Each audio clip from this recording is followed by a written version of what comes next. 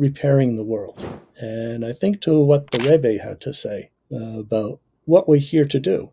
And we're here to partner with Hashem to make the world a better place. And in doing so, you might say the fixing the world, my focus is not fixing autistic people because we don't need to be fixed, but fixing the environment, fixing and developing greater understanding of what autism is in society.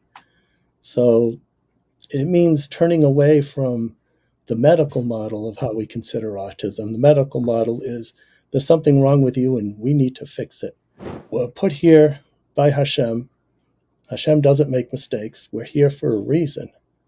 And part of that reason, it may very well just be to help make the world a better place and promote understanding of how we can make adjustments so that autistic and otherwise neurodivergent individuals, people with disabilities, can be more successful.